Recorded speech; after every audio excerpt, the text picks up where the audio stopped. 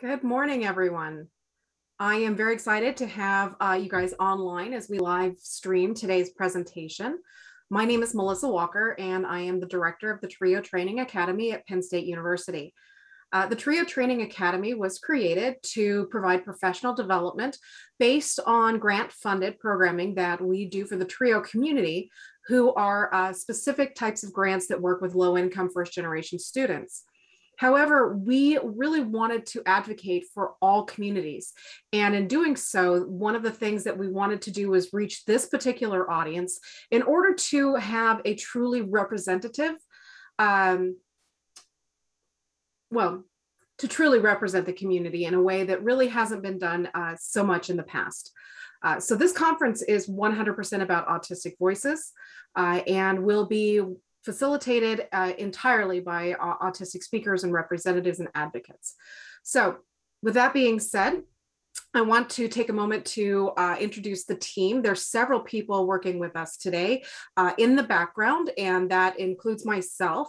There's also Kara Dwyer, who is the Education Program Coordinator for the TRIO Training Academy, and she is going to be doing a lot of the background moderations and things like that, as far as making sure chat is handled and that questions are being asked, and really just doing a lot of the very intensive work that she is very appreciated for. Jessica Petrie is also one of our facilitators as far as working in the background to moderate and help with anything that might need to be done. And then we have Topher Yorks, who has been just a fantastic addition to this particular team, doing and providing expert producing in order to make sure that this works directly through the live streaming services, that we are coordinating everything that we have available as far as all of the different things that you see happening today. You will be able to see multiple ways to participate with this conference. So there is a chat box there available for you to ask questions, to comment, to, if you'd like to, comment on something someone else asked, any of those types of things that's available there. There is also live captioning, so feel free to open that up so that you can enjoy the ability to read what is happening. And also have that, if you have voice captioning that comes along with it or anything like that, it's available.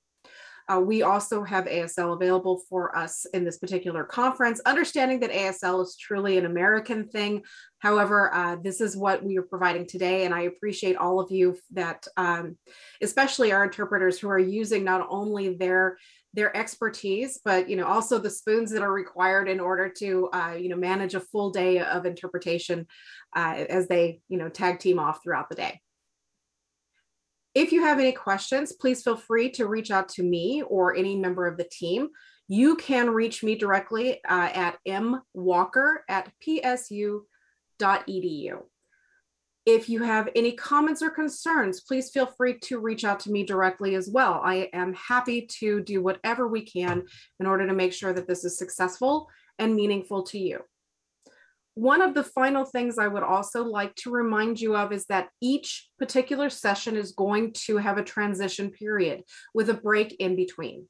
These transition periods will be marked with a countdown timer. There will be a screen that comes up that says that we are in break. So please feel free to come back to our presentations at any point, but we are definitely here for anything that you may need in the meantime. If you have any questions about any of those things, again, please feel free to reach out. Again, email mwalker@psu.edu. I am very excited to introduce Erin Findley, who is going to be starting off our presentation. And I'm just going to transition directly over to her, because who wants to hear any more about all the logistics of Zoom this morning? Let's get to the fun stuff. So I hope you guys enjoy the conference, and I'm really looking forward to all the speakers myself. Thank you. Good morning. My name is Dr. Erin Findley, and I'm proud to be here and assisting the conference today. So I'll go ahead and share my screen.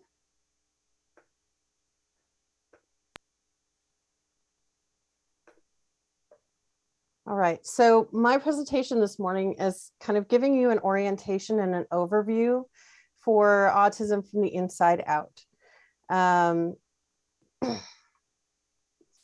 So this is kind of our roadmap for today. So I'm going to do some acknowledgements, introduce myself, talk a little bit about the accommodations from a functional standpoint, and give you some useful terminology. Then we'll go into the pathology paradigm, which is the paradigm that has been used to identify autistics for most of history. Then we're going to shift to the neurodiversity paradigm, where we, many of us operate from now, which is the paradigm that really includes autism as a neurotype and as a brain style, rather than as a dysfunction. And then I'm going to talk a little bit about what autism is like from the inside. And then hopefully we'll have enough time for Q&A at the end. We also may have a photo bomb from my cat. So just if you see a tail, that's what that is. Okay, so the first thing I want to do is acknowledge that I'm bringing you this presentation from the unceded lands of the Mayakama Onastis, or Southern Wapo tribe, and the Winton Patwin tribes. So these are the Native American tribes that are in the area that I live, which is Napa, California. And I want to acknowledge that I'm coming from their lands today. So again, my name is Dr. Erin Findley. I'm a psychologist. In addition to that, I am white, autistic. I'm an ADHDer, gifted, cast flux cis female. So my pronouns are she and her, and I'm bisexual, heteroromantic. So those are some identities that I bring in with me today. And I mention that because there's a lot of identity intersection with autistic people, particularly around gender and sexual orientation. So I want to highlight that for you. In terms of knowledge that I bring to you today, I am a licensed clinical psychologist. I work in private practice. I do brain spotting. I'm a certified consultant and therapist. Brain spotting is a trauma treatment. I also do emotionally focused therapy for couples, and I particularly enjoy mixed neurotype couples. So one might be autistic, one might be allistic, which is not autistic. I work a lot with trauma, neurodiversity. I do psychological assessment, and I also do performance psychology. So we've talked a little bit already, Melissa's talked a little bit already about the accommodations that are being offered in the conference as a whole today. And I want to address just a little bit the accommodations that I'm personally providing in my segment. So in my presentation, I've used muted colors and a clean design. So I want to make sure that I am not sensory overloading anybody, particularly visually. Also, I'm aware that attention differences might be impacted. So using the design to try to bring in attention and not overload people on a sensory level, but also not use too many words for those who have reading disabilities. We are also including closed captioning as being discussed. There's a recording and a transcript that will be available after the session. I will also make my slides available after the session for those who need more time for processing. Because this is a live stream with a large audience, of course, we're not having any participants on video, but if we were doing this in a smaller group, I would allow participants to have the option to turn video on or off, depending on what they needed for their own sensory needs. Also, the chat function being open for feedback and questions is an opportunity for people to communicate in a different way. Allow processing speed differences. If a person has speech dyspraxia or anxiety, performance, any of those things, we're gonna, the chat function is a great tool to use if you would like to communicate, but again, not vocally. And then I'm going to include a stretch break. It might not be exactly at 30 minutes, but I will include a stretch break for those people who need to just wiggle their bodies a little bit. I'm also using signposting. I didn't actually mention that, but signposting is giving a heads up before we make a transition so that folks can be a little bit more prepared for the transition. And this is particularly useful for autistic people. One of the things that you'll notice today in my presentation is that I refer to autistic people instead of people with autism. So autistic people is identity first language, and that's strongly preferred by the autistic community. Person first language, person with autism, so you're listing the person first, was originally introduced for the purpose of trying to emphasize the humanity of the person being discussed, but unfortunately, it actually has the opposite effect. It tends to increase stigma rather than decrease stigma. So I'm going to use identity first language in my presentation. Another thing that's important to understand here is that there's a difference between neurotypical and allistic. And this is one of my little pet peeves, so you get to hear about it today. Neurotypical means anybody who fits the sort of way society expects your brain to function. Allistic is the opposite of autistic. So there are allistics who are neurodivergent, but there are no neurotypicals who are not allistic. In other words, allistic and autistic are opposites.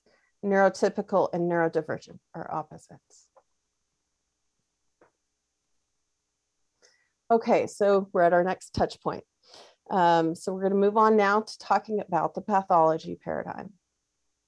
The pathology paradigm is rooted in the medical model, and it's rooted in the idea of people being sort of measured from their distance from the baseline. So if you are expected to be able to do A and you can't do A, you're looked at as being deficient or broken.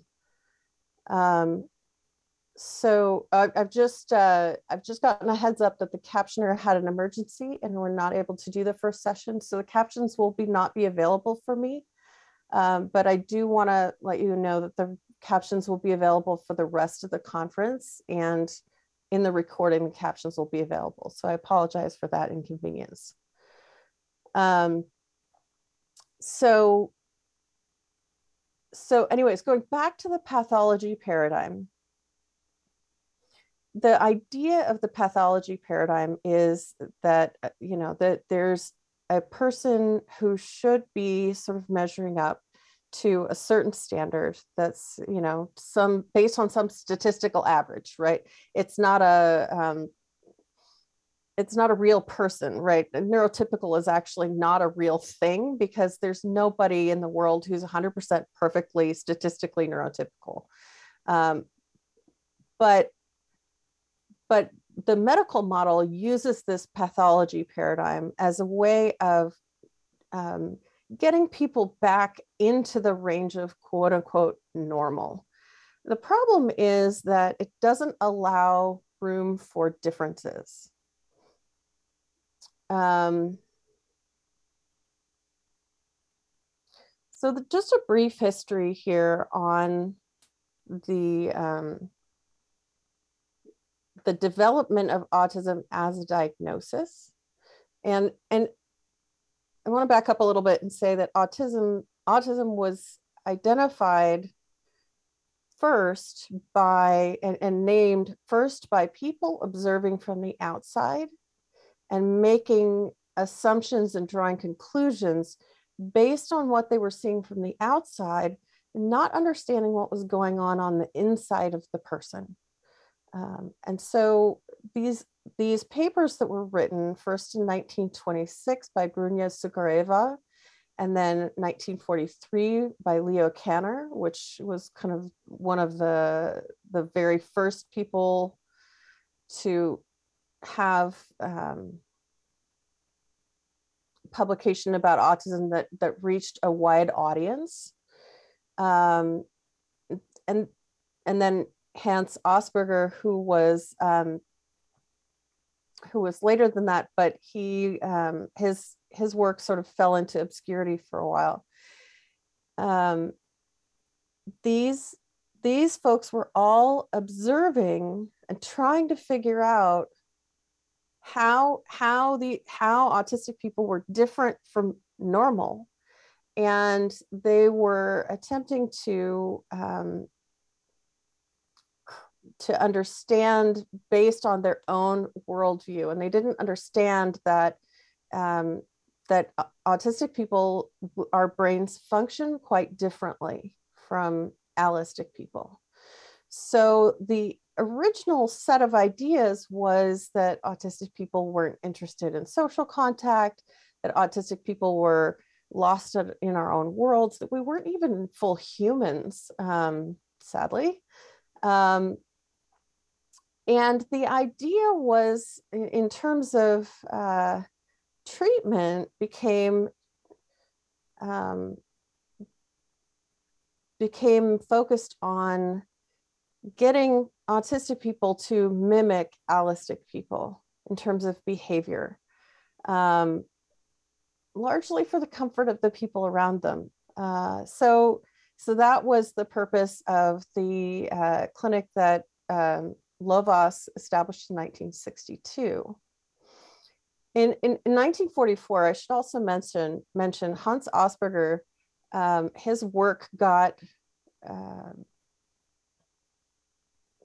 pushed a little bit into obscurity because of the Nazi regime. And Lorna Wing in 1976 brought his work out again and brought it back into the light. Unfortunately, she didn't bring out the information about him also being a Nazi, which is why one of the reasons why Asperger's syndrome is no longer part of the diagnostic criteria. So Lorna Wing published her work in 1976. And then in 1980, the sort of diagnostic Bible for mental health disorders, the DSM, was published, the third edition, and the idea of autism was included for the first time. So it was revised in 1987 when they realized the criteria were not sufficient. But again, these criteria were built on outside observations, lack of understanding from the inside out, and also based on seeing autistic people in distress. So the criteria kept shifting over the years, but the criteria still to this day are based on what does an autistic person who is distressed look like, not what does an autistic person look like from the inside out. That's one of the reasons this conference is so important, because we are giving you an opportunity to see inside of our heads and understand from our own perspectives. Treatment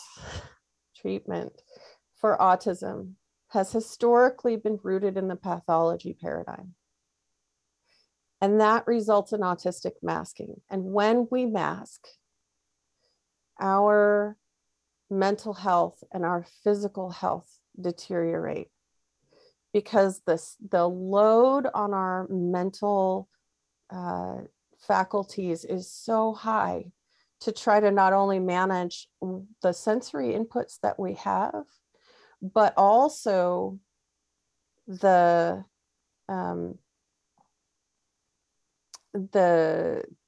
demands of like trying to check and match and see, are we actually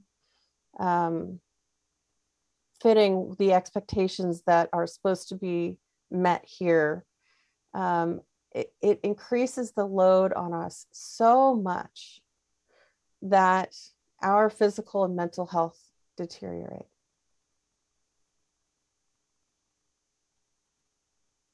Okay, so here are some myths and stereotypes, and this is not at all exhaustive, but it's an idea that gives you a sense of some of the ways that autistic people are assumed to be, but really aren't necessarily. So the first one is eye contact.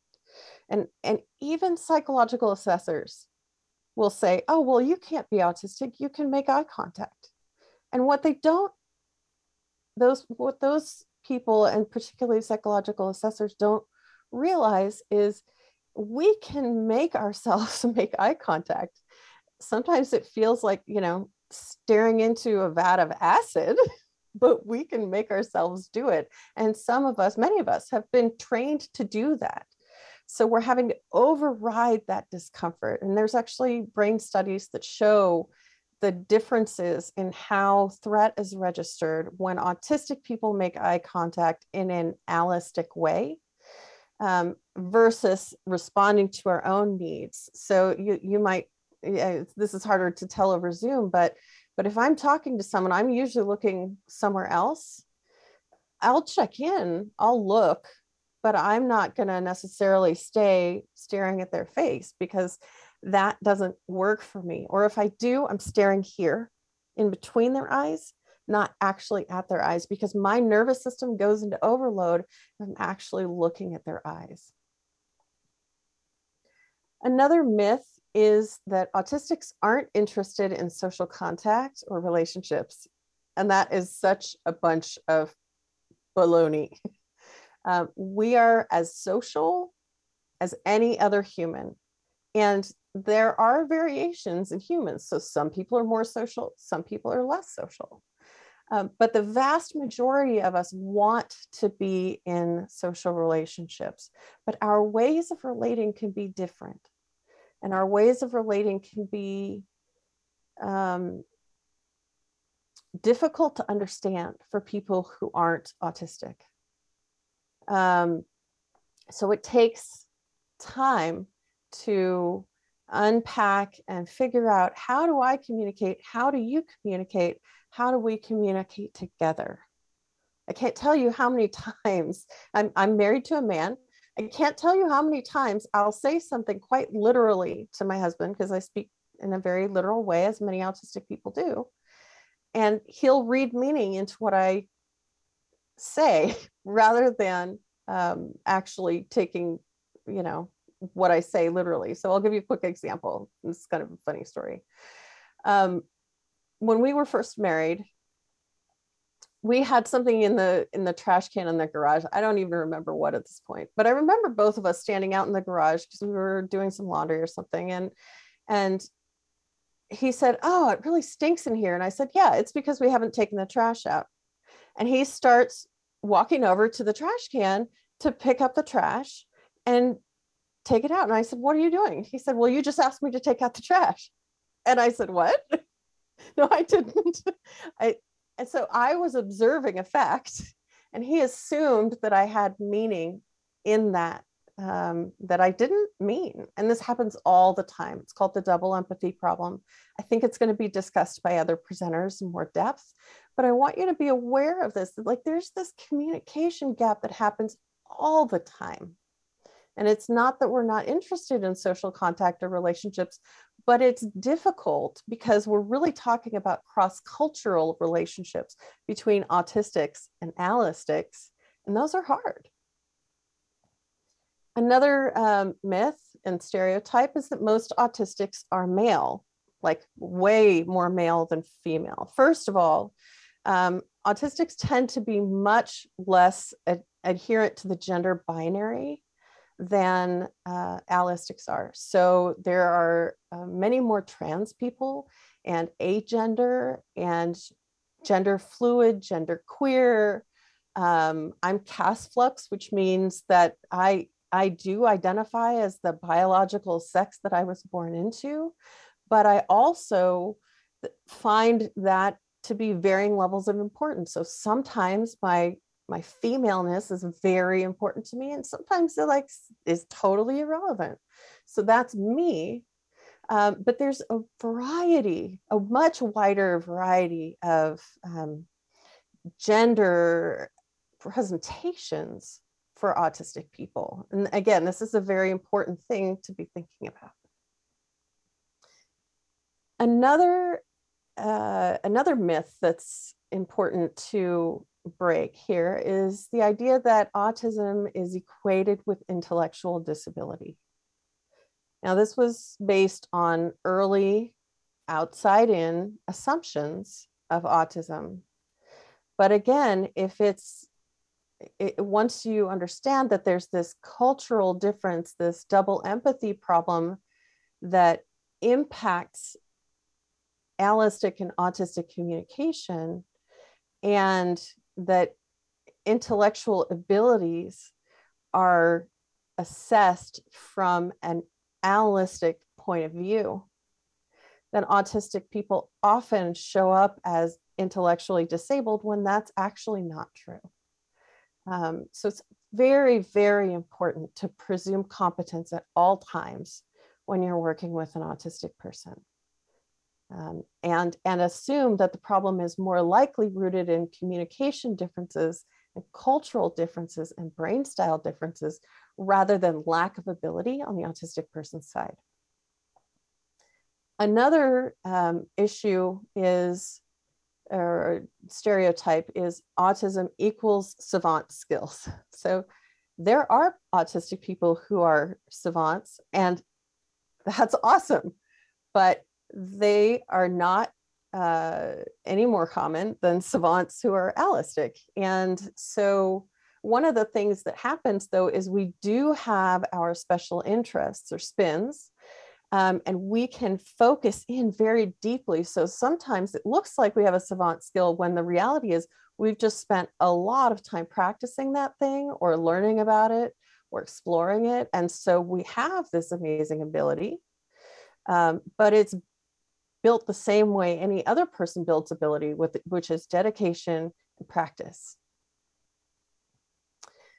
Another myth is that vaccines cause autism. This is based on an assumption, or not an assumption, a fraudulent is the correct word, a fraudulent paper that was published linking vaccines and autism. The paper that actually published that has since been retracted, but the damage remains, that the idea that somehow vaccines cause or increase autism. Now, there is also a piece where many autistic people also experience health difficulties, and health difficulties are often associated with vaccine injury, but that's different than vaccines causing autism. Okay. Another myth is that cold or unfeeling parenting causes autism. Again, it's not that cold or unfeeling parenting causes autism. Cold and unfeeling parenting causes trauma. And if you're autistic and you have a cold and unfeeling parent, you will react more. So you might appear more visibly autistic, but the autism was already there, and the trauma made it visible to the people who are looking for signs of a traumatized autistic person.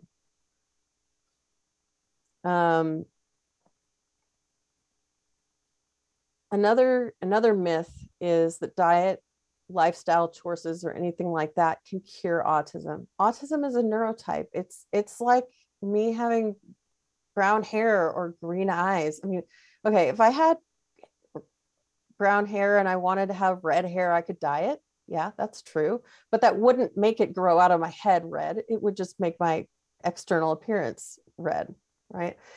So we have a brain style, we have a way that our brains function, and that doesn't change on a fundamental level through diet or other lifestyle choices.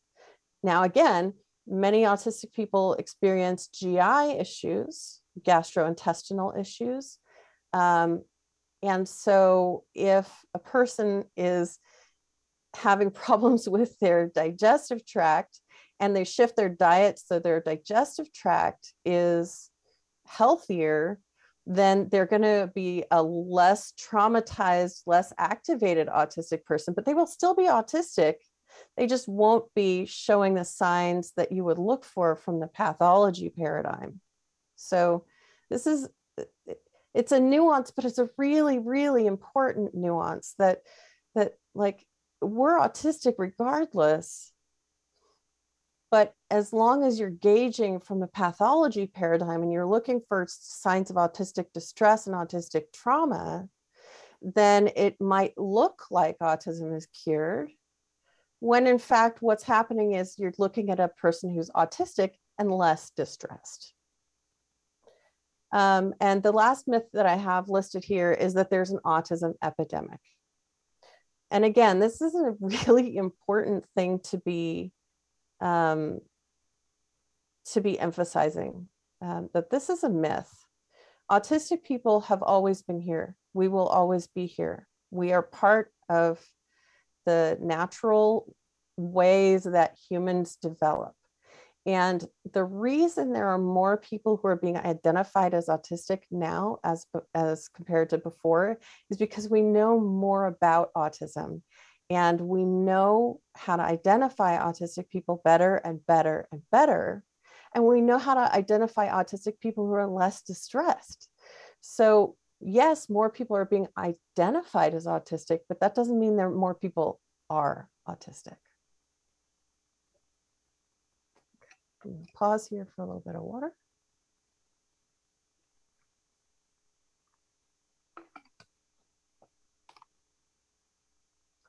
Okay. So some of you might recognize this clip. Some autistics do look like this, but most of us don't. Playing first, captain. You pay off the first base and everyone gets the one usually number of one out the band's entitled to it. Yeah. Gets it. We should. Sometimes his wife comes down and collects it. Stop it. Good morning. Coffee? Yes, that'd be good. Sally Dibbs, Sally. 461-0192. How did you know my phone number? How'd you know that? She said read the telephone book last night. Dibbs, Sally. 461-0192. He remembers things, little things sometimes. Very clever, boys. I'll be right back. How'd you do that? How'd you do that? I don't know. You memorize the whole book? No. You start from the beginning? Yeah. How far'd you get? G. G? G. God's sake. William Marsh. God's sake. You memorized to G. Yeah, G. A, B, C, D, E, F, G. G. Half a G. That's good, Ray. Yeah. I like that. Yeah.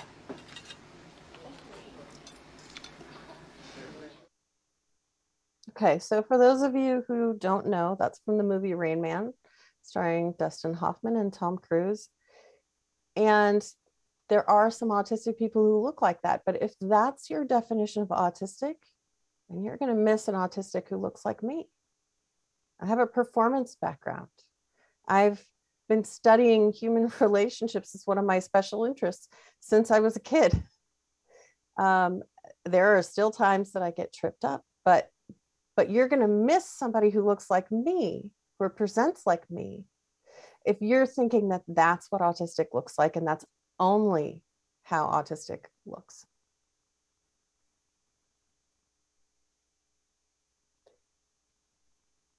Okay, so we have a quick question in the chat. How can we identify, how can we advocate for identity first language in higher education classrooms? Many professors still require person first language. And Chloe, thank you for asking that question. That's a great question.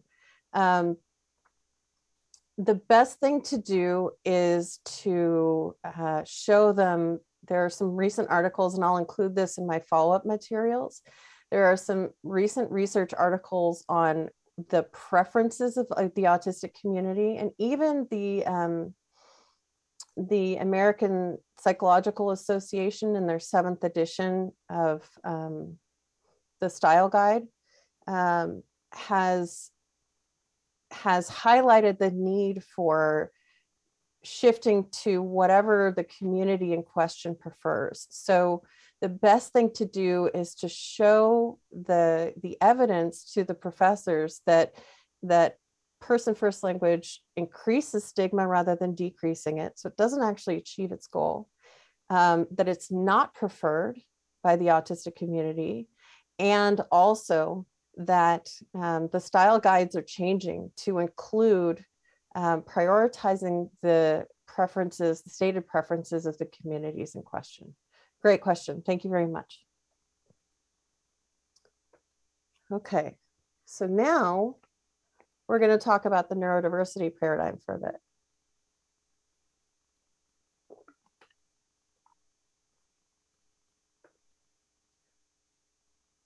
So this is an introduction to neurodiversity, and just, it's lovely, so just enjoy. Our world is home to an extraordinarily beautiful variety of life. According to Sir David Attenborough, the term biodiversity describes the total variety of life on Earth. Thousands of different wild habitats, millions of different species, and billions of different individuals with trillions of different characteristics. This biodiversity is not only the most complex aspect of our planet, but also the most vital. As humans, we are not separate from biodiversity. We are part of biodiversity.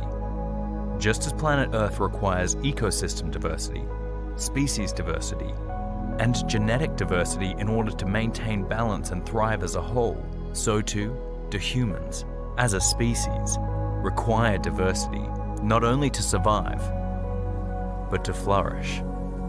Across history, there has been a tendency for human beings to fear our differences, to equate difference with defectiveness, or even label our differences as disorders. We think that it is time for us to rethink the way we view our differences. We think that it is time for us to recognize that difference represents diversity, and this diversity is vital to our collective well-being. The more genetic diversity there is among us, the better we are able to continually adapt to our environment as it changes and evolves. Species that lack genetic diversity are far more vulnerable to being devastated by changes in the environment. This means, as a species, we do not survive despite people who are different, but rather, the differences among us are the diversity that helps humanity to flourish. There are many obvious ways in which we humans differ from one another. But perhaps less obviously, we all differ in the way our minds work. Humans think, feel, perceive, process, and experience the world in vastly different ways. This beautiful diversity of human minds, with infinite variation in traits and abilities, is known as neurodiversity. There are minds that sense the most subtle changes in the environment, minds that have a determined sense of social justice, and minds that create stories within worlds that most of us can only read about. There are minds that seek patterns to process and synthesize. There are minds that crave words or numbers or images. There are busy minds and quiet minds, highly focused minds and distractible minds. There are minds that think deeply and feel intensely. When we value neurodiversity as a form of genetic diversity, as part of the biodiversity of planet Earth, we start to value our differences and see they do not require curing, treating, or masking. We see that our differences can be accepted, appreciated, and respected. We start to support each other to find a place in this world and flourish as individuals, while increasing the resilience of humanity as a whole.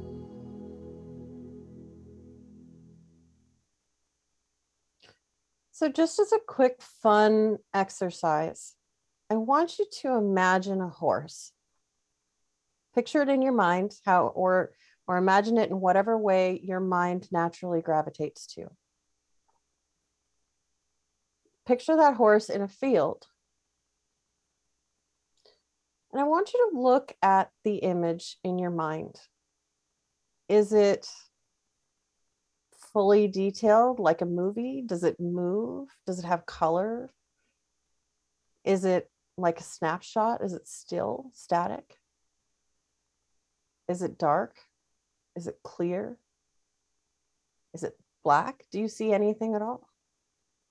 And I want you to just put into the chat what you notice about your own internal visualization of this horse. What are the characteristics that you notice about how you visualize?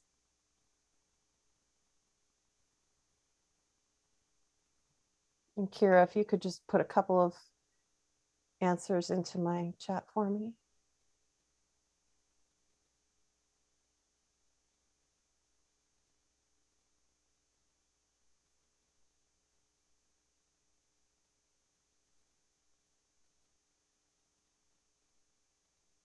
So I'm going to take another moment.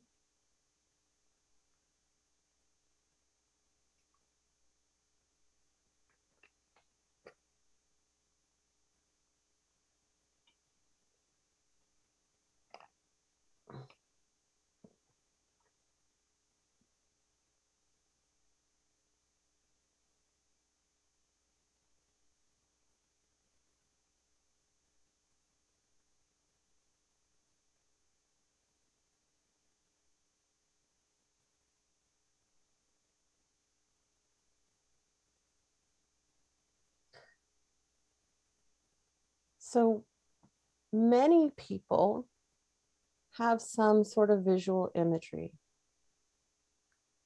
That's called their ability to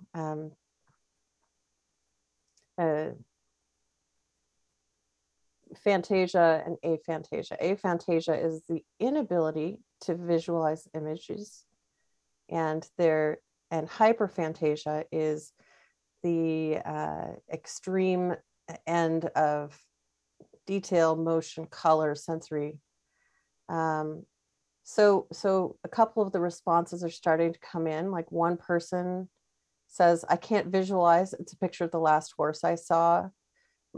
Another person says, my image was static with very few details. Another person says, my image was, or it's running, mane flying, sunny day, a sense of freedom. Another person says, moving with bright, vivid colors.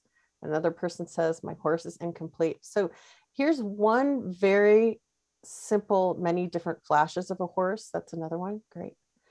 So there are, someone's imagining a unicorn. Whoever you are, you're my kind of person, because I am a unicorn gal. I have a collection. One of my special interests.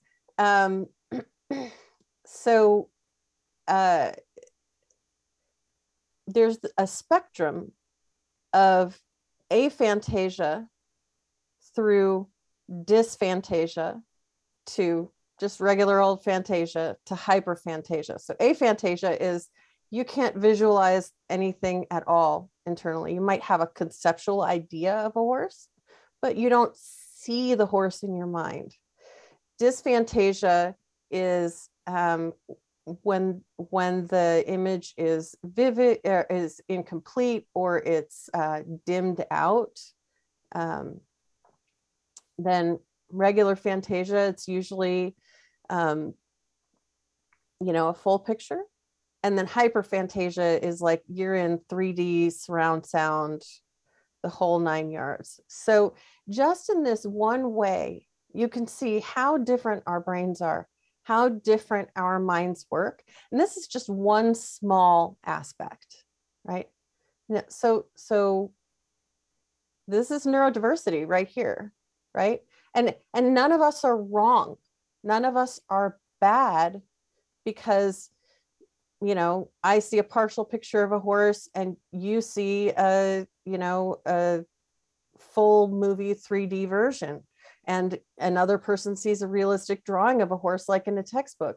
None of our brains are wrong. Our brains are all correct for our brains, right?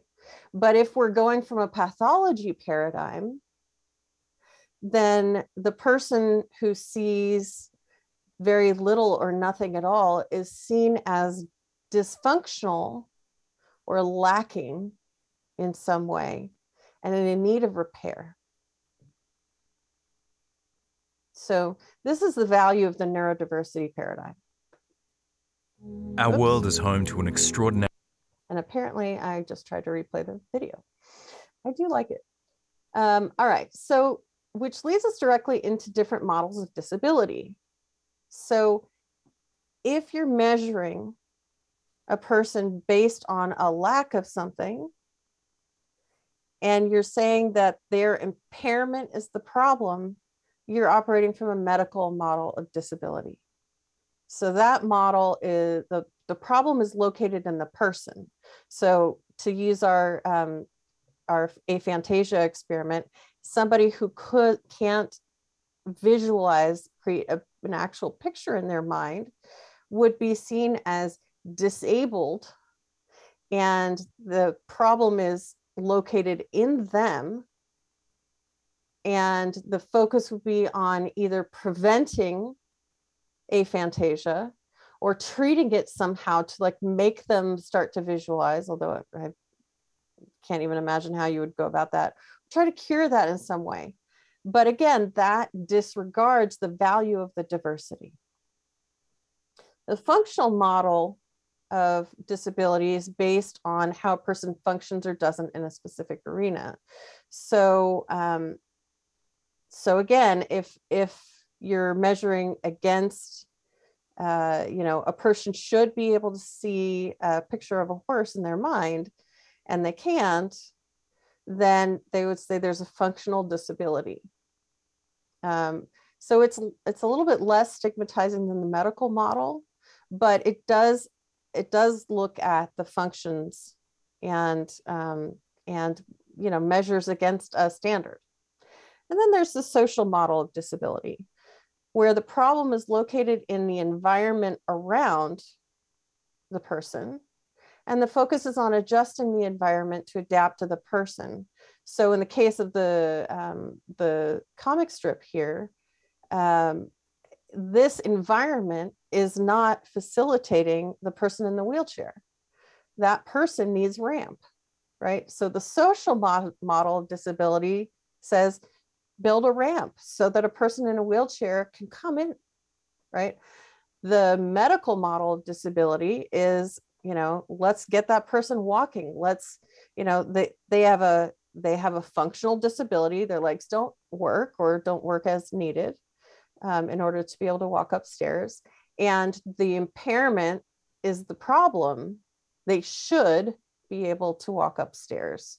So that person needs to be cured. So you can understand, you hopefully start to see and understand where the problem is located can either add opportunity or detract opportunity. If we're looking at a social model of disability and we respond by adjusting the environment, more people get included, right? But if we're going from a medical model of disability, then we're looking at how do we fix somebody who's broken? But what if you're not broken? What if you're just different, right? Brown hair isn't broken. But if the world at large said, no, you should have red hair instead, then I would be considered broken. I'd have to dye my hair in order to be okay. So this is the different models of disability, and the social model of disability is very much tied to neurodiversity.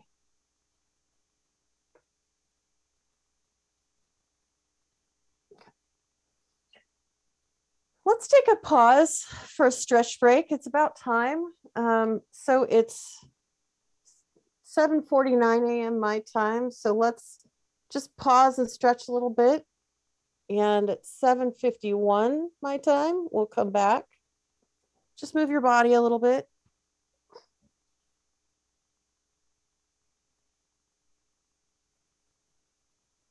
I'm gonna pet my cat. If there are any questions, I can also take a question or two right now.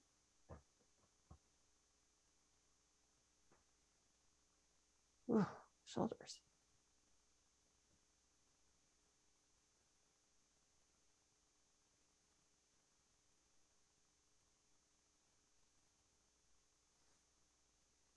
Okay, so a question from the chat, thinking about the autism levels, can we say that distress levels correlate to these levels? No. And I'll talk about functioning levels in a little bit, but there's more to it than that. And also functioning levels and functioning labels are problematic, and I'll talk about that in a little bit.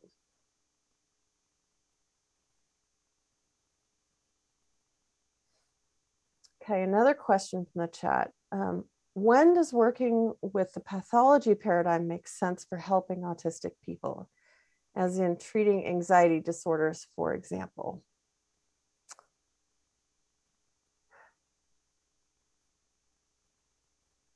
I'm not sure it ever does, because there's, like when I'm thinking about anxiety disorders, yes, I want to know what's making the person anxious, but my thinking is also about what's their environment like, who's being supported, you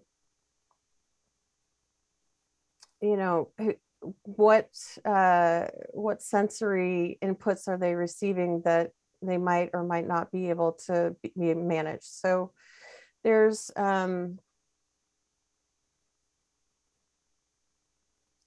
I tend to not subscribe to the pathology paradigm much at all. I would be more inclined towards the social model with the functional model, because there is a reality to the functioning model, right? If a person has a reading disability to the point where they can't take in words with their eyeballs, then that person does have a functional impairment and they need accommodations. Absolutely, right? And this is not to say that you know, life is perfect all the time for autistic people. It's not. But it does mean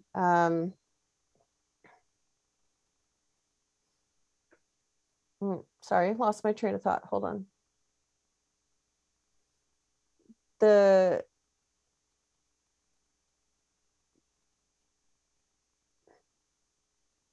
The functioning model of disability is more neutral than the pathology-based model, because the pathology-based model often includes value judgments and puts value judgments on what is or isn't normal, but then treats those value judgments as if they're facts rather than what's the word? So this is me being autistic right here. I think in concepts, and in order for me to translate into verbal language, I have to slow down and let that be. So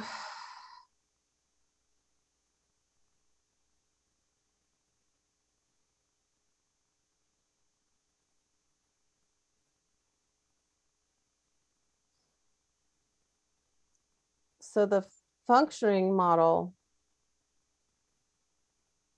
allows, you know, gives a sense of what a person can and cannot do, right? And it's not, you know, difficult to say, or it's not pathologizing to say that a person who doesn't have functional legs can't walk, right? That's a statement of fact. But the pathology model is the medical model of disability takes it to a step further and says that that's bad, and that's sort of somehow a flaw in the person. So there's a value judgment that gets built in to the medical model of disability that isn't present with the functional model or the social model. So I don't know that I would ever say that the pathology paradigm has a lot of value.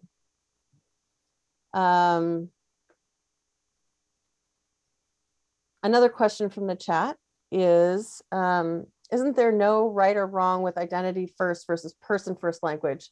It's a matter of preference. Shouldn't we ask the person how they prefer to be called? Similar to how we ask for pronouns, or if people want to be called by a first name, last name, etc.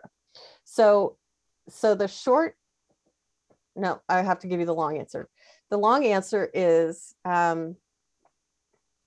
it depends on who you're talking about. So if you're talking to a specific person and that person, sorry about the dogs, and that person has a specific stated preference, like they want person first language, then it's very important to honor how that person identifies. Okay, so you're absolutely right that it's crucial to honor how an individual person identifies.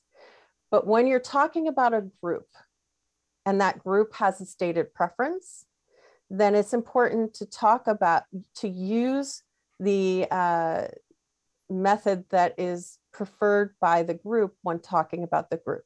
So if I had a friend who prefers person first language with autism, so they want to be, they identify as a person with autism, then I would refer to that person as a person with autism, and I would probably make a parenthetical note that that's their preferred language, or that's how they identify. But when talking about the autistic community as a whole, I would still use identity first language, because identity first language has been identified as the group preference. So hopefully that makes sense. Another question from the chat: is the autistic label harmful for us by itself? Labels can be useful and they can be stigmatizing. I don't personally see the autistic label as harmful for us by itself. That doesn't mean that people don't experience harm because of the label, but the thing that causes the harm is the ableism of the people who are using that label in a stigmatizing way.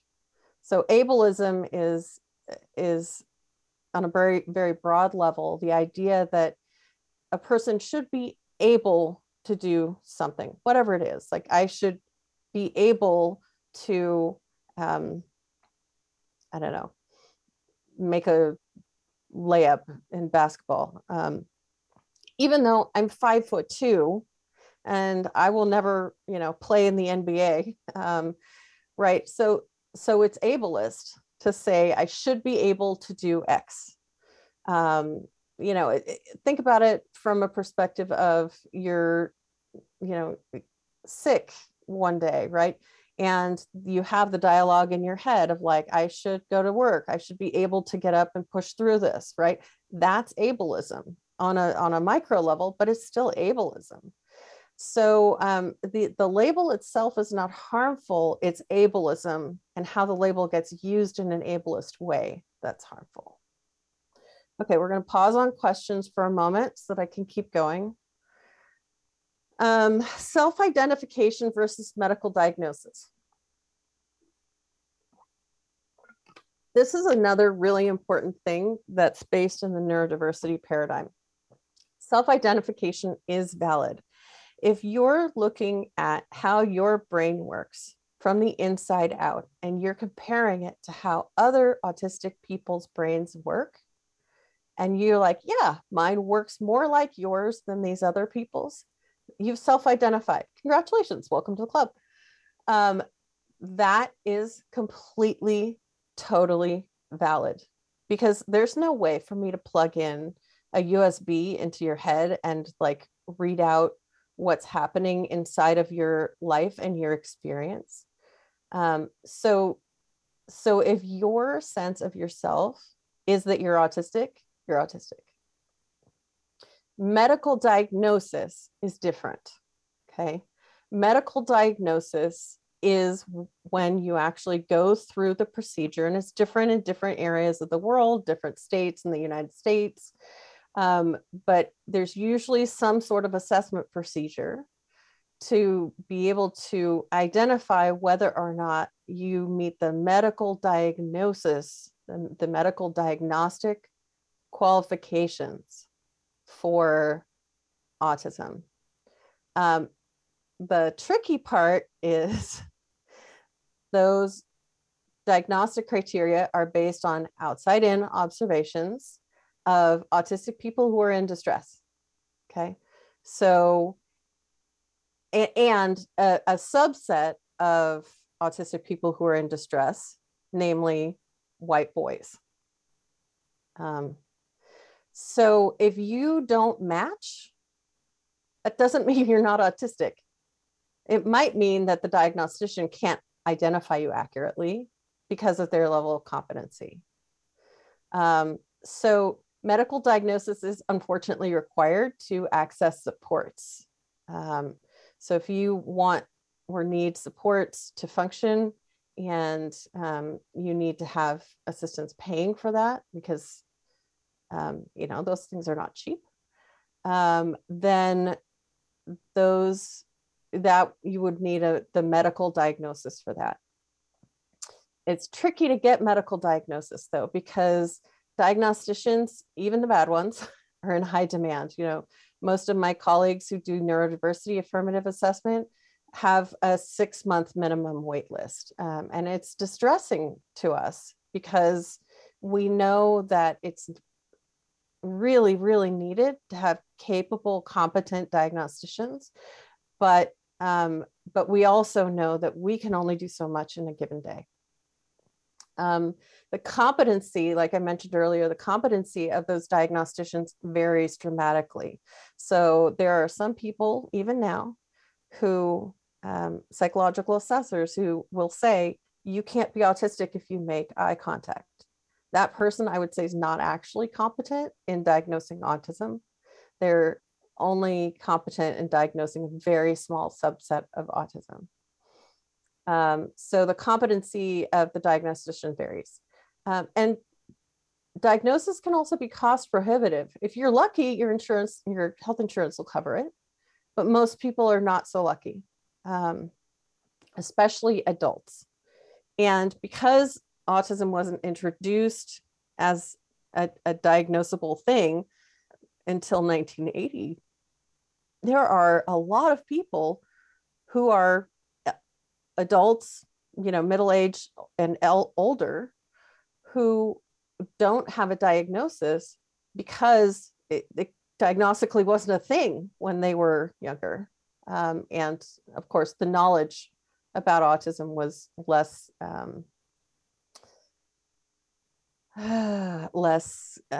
comprehensive.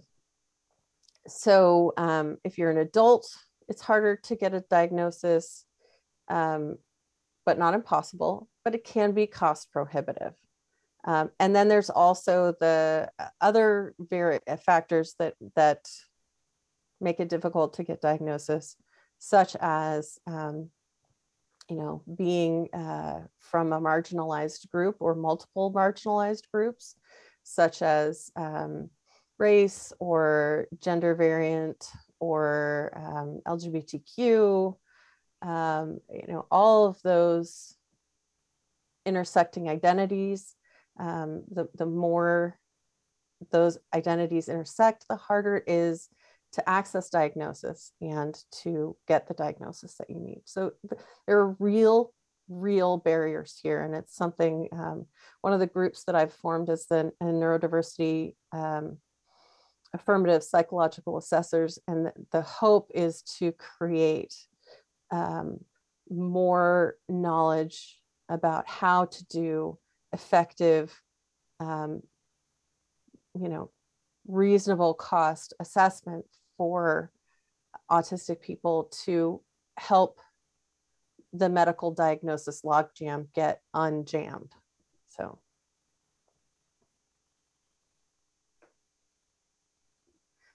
Okay, so we've talked a lot about autism, but I haven't actually told you what it is. How about I do that? what is autism?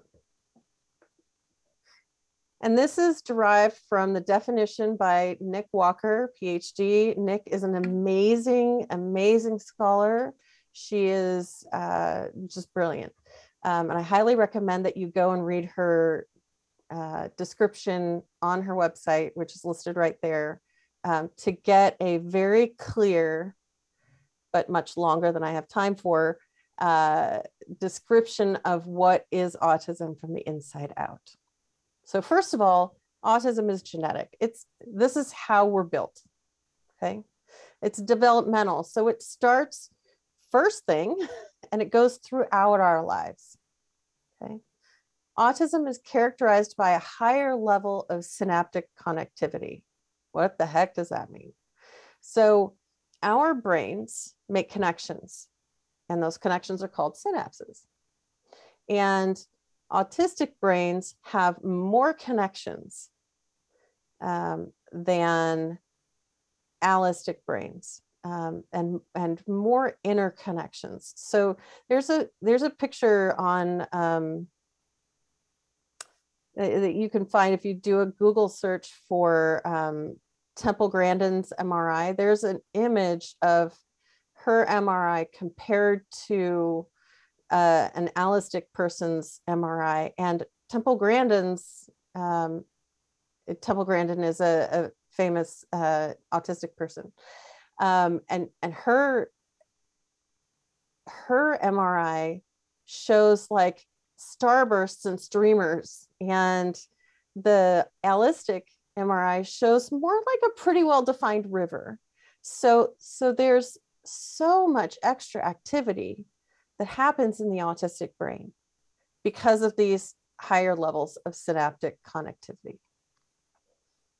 What happens is, because of that synaptic connectivity, we take in a lot of sensory information, and we're often sensitive to sensory input of all kinds. So lighting, smells, sounds, touch, pressure, all of those things. And when we go on information overload, we will melt down or we will shut down.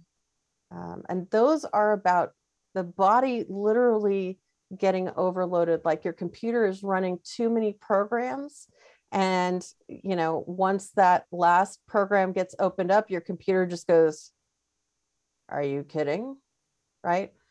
And our nervous systems do that too.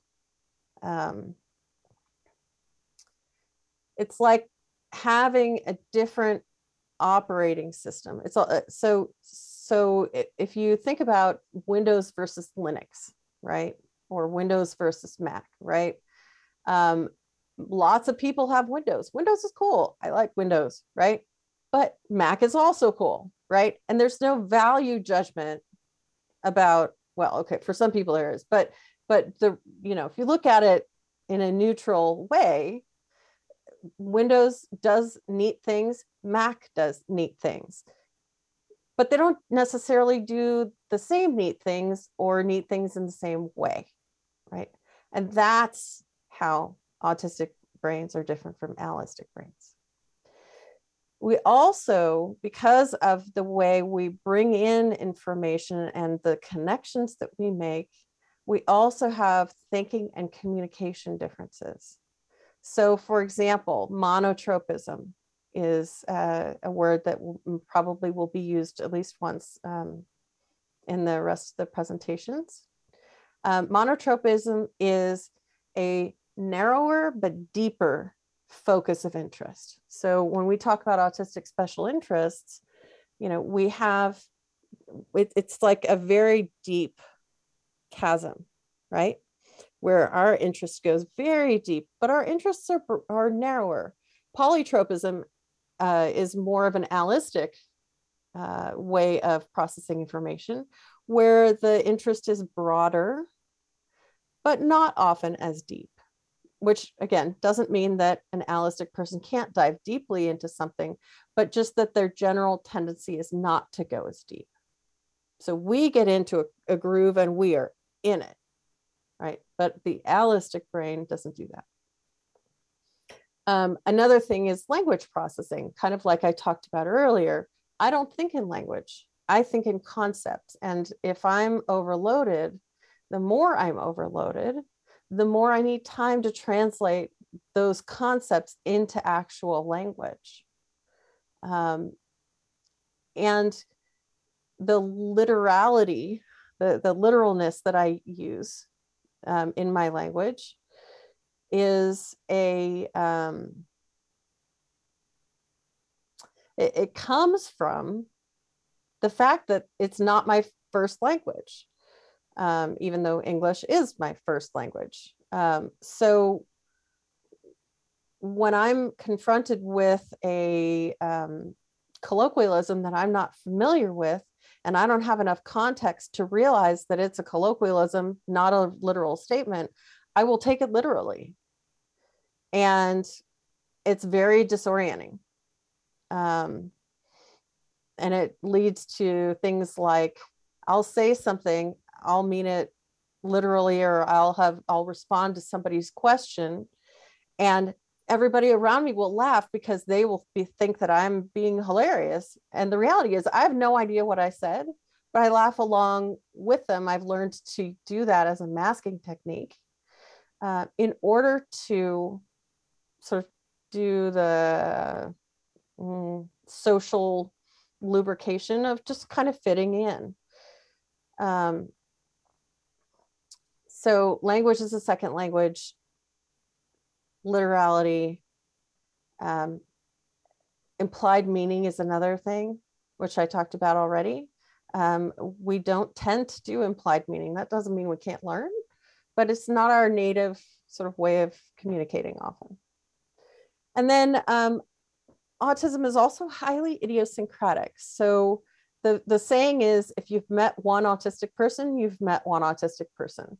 It's really important not to make assumptions about what an autistic person should or shouldn't look like.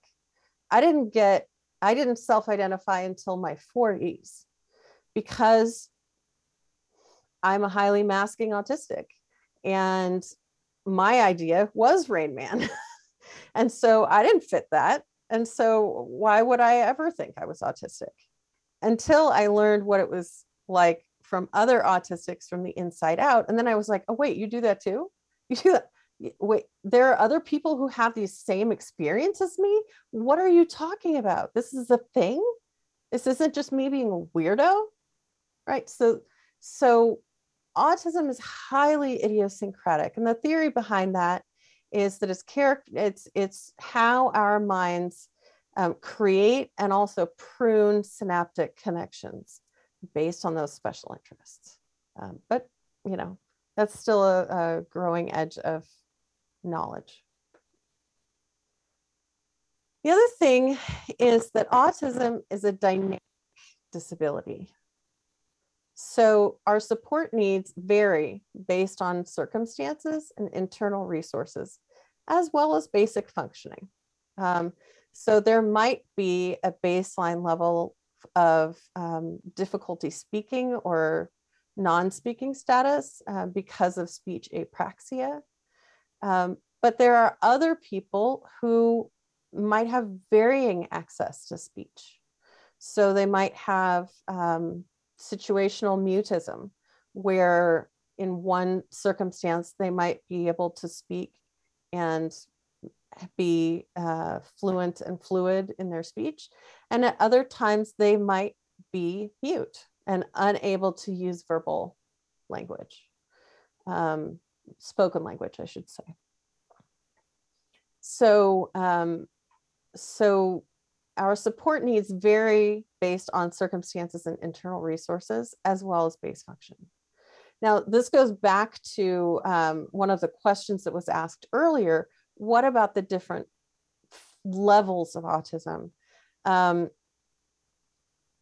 The levels of autism are required for the medical diagnosis, but they're not actually particularly useful because it doesn't dive deeply enough into what support needs the person actually has, and in what circumstances that person needs those supports.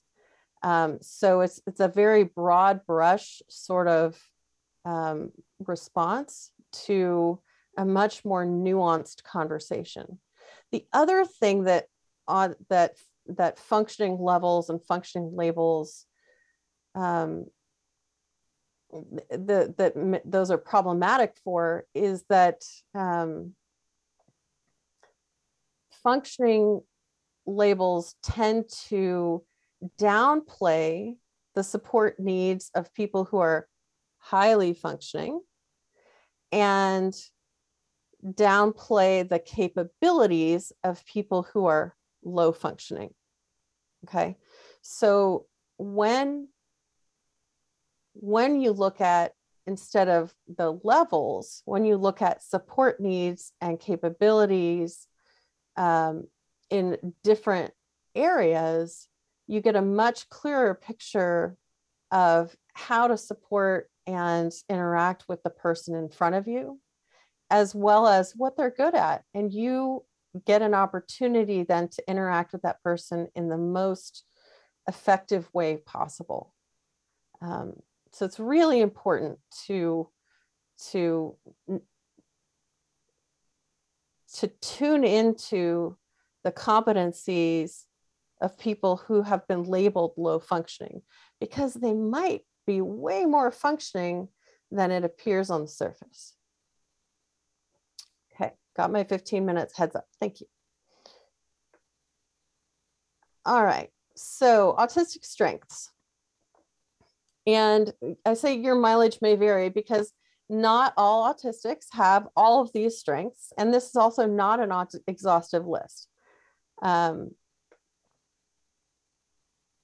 Okay, I'll hurry up. I get the word that there's lots of great questions. So there's visual and auditory perception. Because we tend to take in a lot of data, we tend to be, have a strength in the area of visual and auditory perception. We tend to be honest and direct. Sometimes that's hard for people, but that can be also a great asset. There's studies that have shown that autistic people are better at moral decision making because we stick to our internal compasses and are less swayed by social forces. Loyalty is another one. Pattern recognition. Musicality is something that often shows up with autistic people. And there's also, interestingly, an increase in the frequency, pardon the pun, of perfect pitch in autistic people. We have focused, deep interests, which can allow us to be innovative and creative and,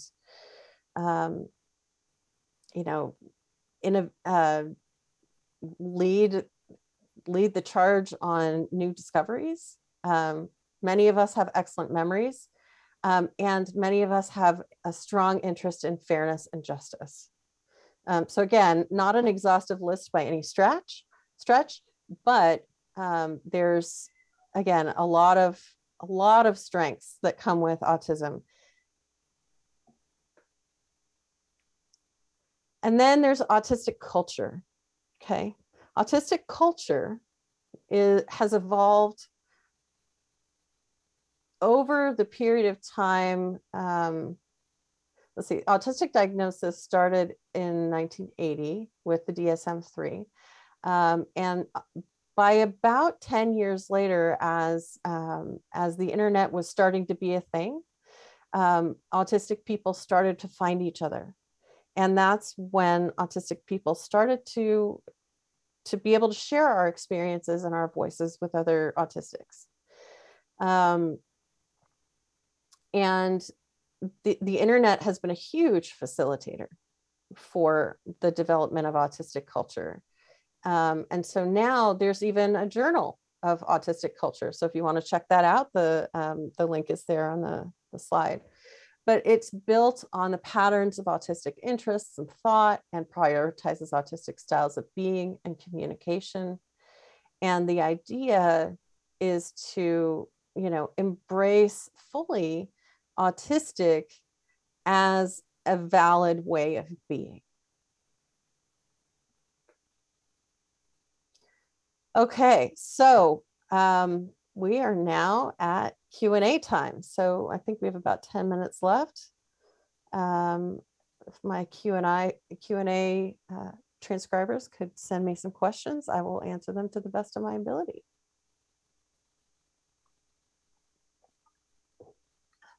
How to navigate talking to parents who are not familiar with any of this information. I start with talking about brain styles and using that horse example, because most of the time, even in families, you'll have at least a couple of differences about how people visualize that horse. And I can put a link to that exercise in my follow-up materials. And I also show them the neurodiversity video that I played here, which I'll also include. That's available on YouTube, to get them starting to talk about, like, how does your brain work?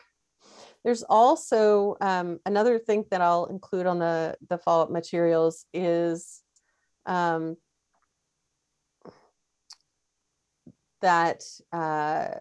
there's a lovely exercise on the Neuroclastic website where people can sort of do a drawing visualization of how their brain works. And that can be a really neat exercise to see how, how do different people think or function. And it can be a great conversation starter. So, so those are a couple of ideas, and, encourage them to start exploring, how does your brain do this? How does my brain do this? And start breaking down the assumptions that our brains should operate the same. Okay, another question. I've often thought about the notion of the now debunked cold mother and the ideas of family at the time, but could it be that they were observing neurodivergent parenting in action? Speaking here as a self-diagnosed autistic of a formally diagnosed child. Yeah, that's entirely possible. I think another thing that they were likely looking at is misattunement between the parent and the child, because the parent couldn't really understand what the child needed.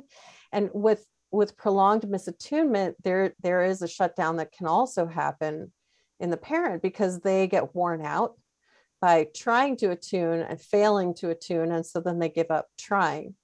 It's a little bit like learned helplessness.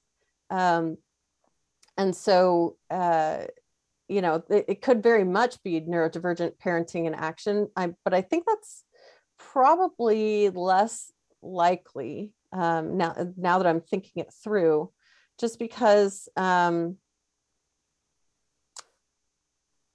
it's less likely because neurodivergent parents actually tend to be better attuned to their neurodivergent children.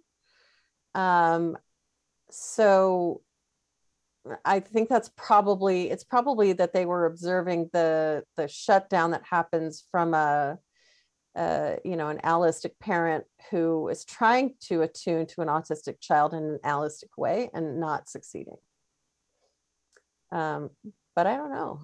That would be interesting to read about. Another question: is there a similar term for hyperphantasia for music? No. Interestingly, hyperphantasia, all of the words on that spectrum, it's refer to internal sensory experiences. So it's not just visual. So there could be auditory hyperphantasia or visual hyperphantasia, or gustatory hyperphantasia, if you can imagine eating something and you have the full sensory experience of eating that thing. That's another one. So so that's what you would have there. Any other questions? I'm sure there's a billion.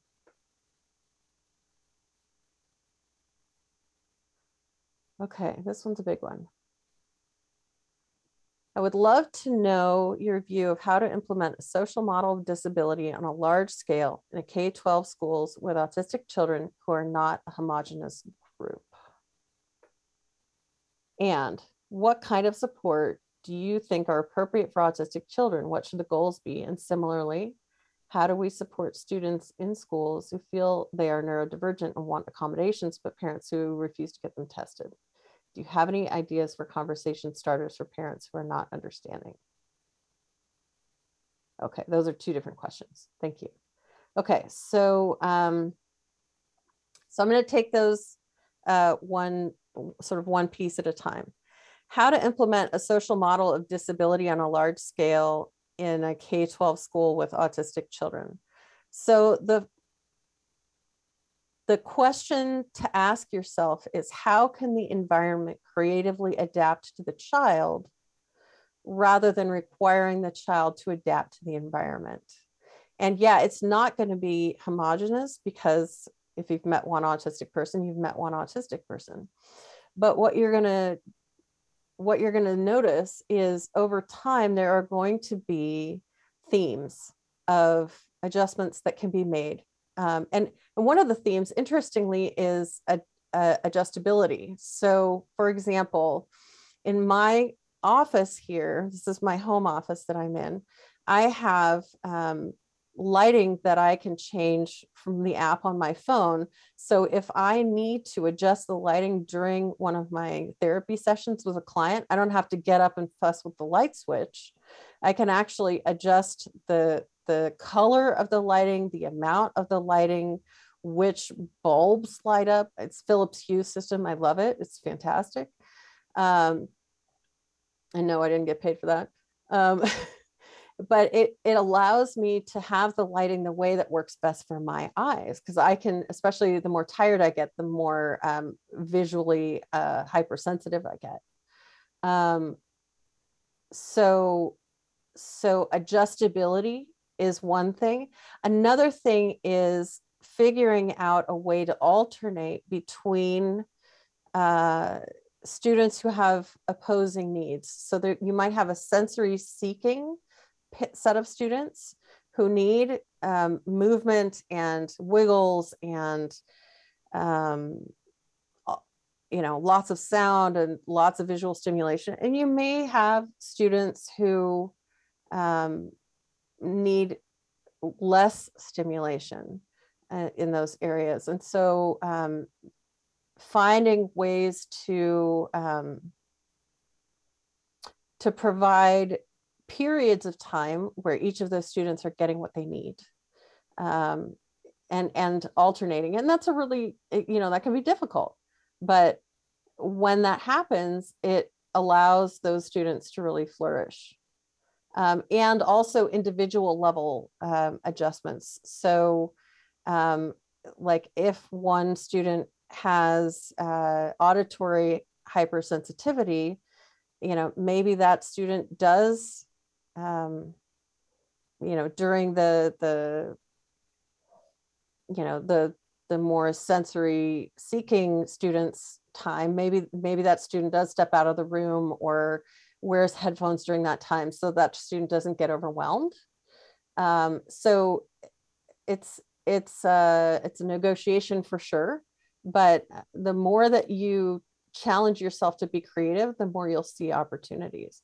And if you're struggling, hire a consultant, because we do these kinds of things. And we, those of us who are presenting in this conference, I'm sure, and others have great ideas of what to do. So if you're out of ideas, bring in outside help. Don't feel like you need to do it on your own. This is hard.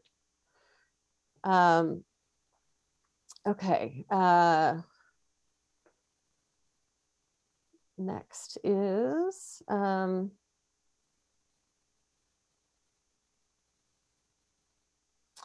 what kinds of support do you think are appropriate for autistic children? Whatever supports they need. And I realize that that's kind of a flippant statement, but really that's true. The goals should be child-led. And so, it's really, really important, especially as the child gets older and is able to articulate their goals more, they should absolutely be child-led. They should be given the opportunity to use their special interests in their learning environment on a regular basis, because that's going to help them learn the things they're less interested in, because it's engaging their special interest. How do we support students in schools who feel they are neurodivergent and want accommodations, but parents refuse to get them tested? Okay. I think we kind of already talked about that, and we're at time, so I'm going to need to stop here. But again, kind of go back to that idea of brain styles. And also, you don't have to have formal accommodations in order to actually give accommodations. Okay.